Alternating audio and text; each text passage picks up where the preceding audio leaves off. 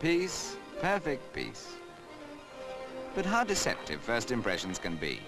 For this is where hundreds of youngsters every year learn what tough living really means. This is the Outward Bound School at Eskdale in Cumberland, where they will make a man and a mountaineer out of any young lad who goes there for a 4-week course in character training through adventure and truly Spartan experience. Map reading's not too taxing, but that's just the start of a training program which starts with cross-country running and ends with rock climbing and a solo 24-hour trek over lonely peaks. There's no smoking and no drinking for the outward bounders at this school. They are there to learn self-reliance and a capacity for facing hardship and hazards of all kinds. The day begins with this 7:30 run, and it's all right, any ice in the stream will get caught up in the chute.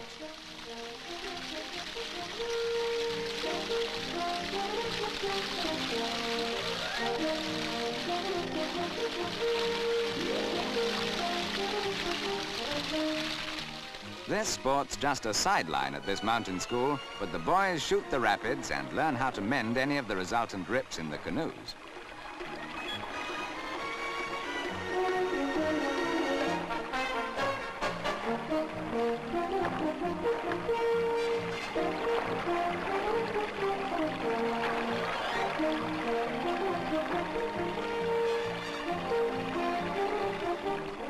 For 3 days, they're on their own in the mountains, living in caves or bivouacs on iron rations.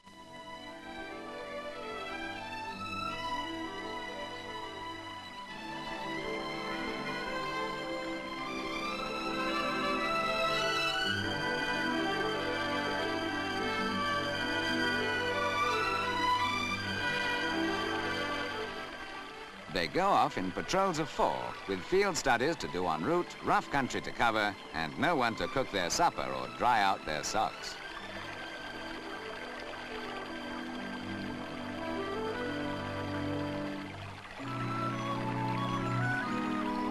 It's the rope course that really tests their fitness and their determination.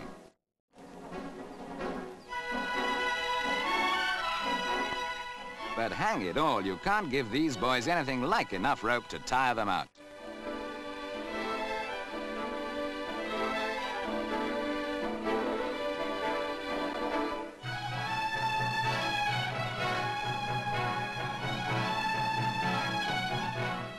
This unique school chapel was built last year by the boys themselves and the staff as a memorial to one of the instructors who was drowned on holiday. Experience has shown that the close contacts they have with nature make the boys responsive to spiritual things.